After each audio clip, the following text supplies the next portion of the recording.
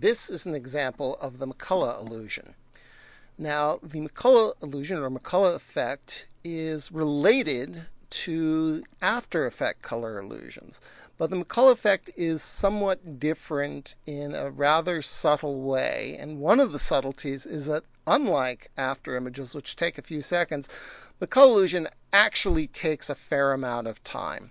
So I'm sorry, you're just going to have to bear with this video being about 5 minutes long, and even then you might actually have to view it a couple times just to see the effect. So that's the way things go. Well, since you have to watch this for 5 minutes, I'm going to see if I can explain to you what's going on with after images and with the McCollough effect. So that way you'll at least understand why it is you're seeing what it is that you're trying to see.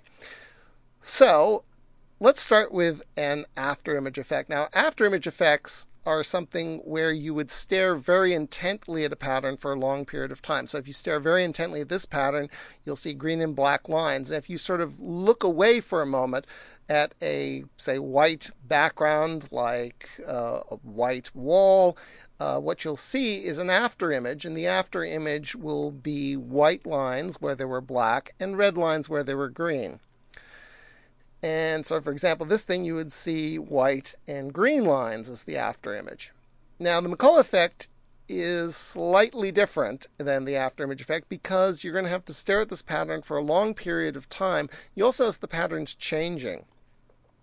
And with the after image effect, what you're seeing are complementary colors. And the McCollough effect, you're also going to see complementary colors. Now, complementary color comes about because white light is made up of a mixture of all different colors of light. So white light has red and green, and yellow and blue, and all kinds of different colors. Well, what happens if you stare persistently at a red image like this one is your brain says, there's something wrong. I shouldn't see a persistently red image, and it starts to subtract red out. So when you remove red from a white background, what you see is green.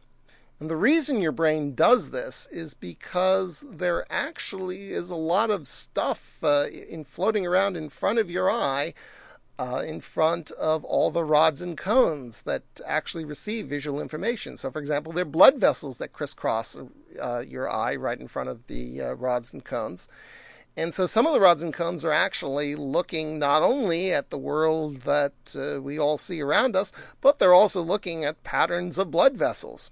Well, the patterns of blood vessels are persistent. They don't change all that much, and you don't really want to see them. So when your brain sees that there's a persistent pattern, it starts to remove it.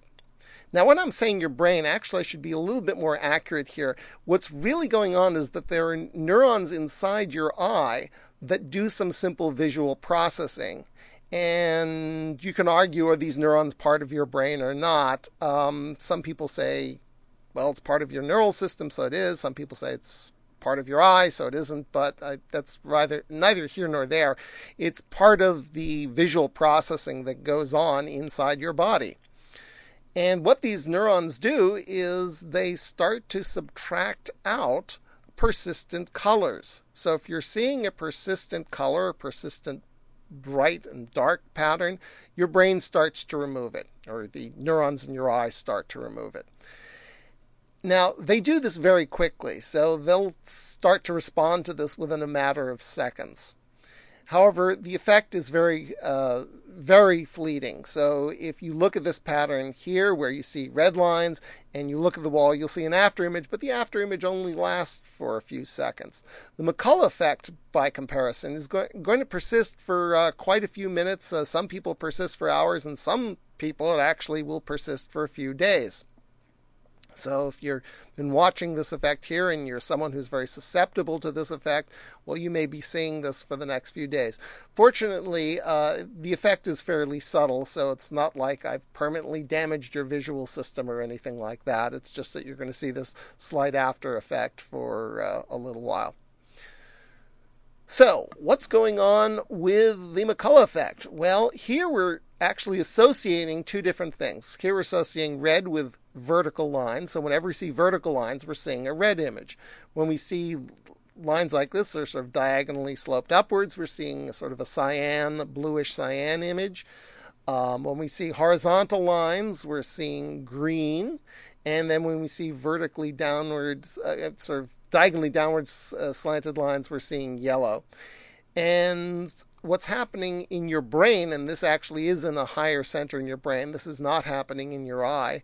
What's happening in your brain is that there are neural pathways that convey information like, now I'm seeing horizontal lines, now I'm seeing vertical lines, and there's pathways that convey information about color. And we're now correlating two sets of pathways. So we're correlating, for example, the diagonal up and cyan pathway. So whenever there's your diagonal up pathway is excited, so too is the cyan. Likewise, whenever you see horizontal lines, you're always seeing green.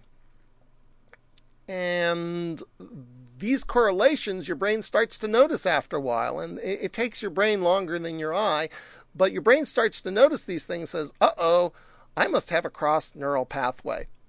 Now, one of the things your brain could try to do is it could try to actually find where the error in the pathway had occurred, and it could say, hey, well, I'm going to fix this. But rather than do that, it just says, okay, well, something's wrong somewhere, so why don't I start subtracting out these two effects? So whenever it sees horizontal, it's going to say, oh, horizontal and green have gotten mixed up. Well, let me remove green, and it's going to start removing the green and leaving red. So when you see horizontal lines in a moment, which I'll show you, you'll actually see a slight red image.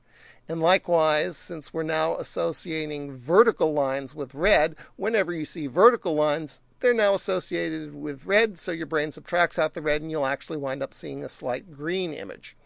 So let me show that to you. So I'm going to now show you a black and white pattern. And if you don't believe me it's black and white, you can go get a friend who hasn't been watching this thing to actually verify that this is a black and white pattern. Now, it looks black and white, but if you look right near the center, you'll notice that the horizontal lines have a very, very slight reddish tint, and that's because we've now learned to associate horizontal lines with green, and so you remove the green, you see red, and likewise the vertical lines, there's a slight greenish tint because we've associated vertical with red. And so what we're now looking at is something where you can see a very slight reddish tint to horizontal, very slight greenish tint to the vertical. And if we look at the diagonal lines, again, if you look at the diagonal lines that are sloped downward, there's a very slight bluish tint associated with those, and the diagonal lines that are sloped upwards, you see a very slight yellowish tint. And again, these are complementary colors. So this is basically how the system works. And if you didn't see it the first time, you can always go back. You can try viewing this video again, and the more you see these patterns, the more often and more vivid the effect becomes, but it always is going to be a fairly dim effect. It's not going to be something where it's really bright and vivid. So that's the effect. Thanks for watching.